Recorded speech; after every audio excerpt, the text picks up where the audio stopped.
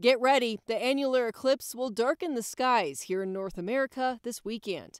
This eclipse will make its way from Oregon down through Nevada, Utah, New Mexico, and finally Texas on Saturday morning.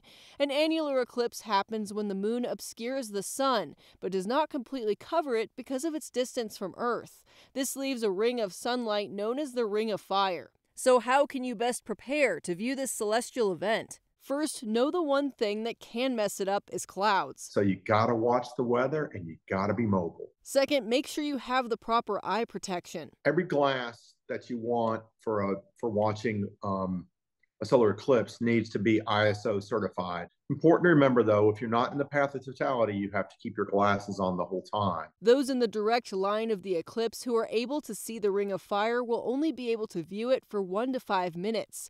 For others, a partial solar eclipse will be visible for up to several hours.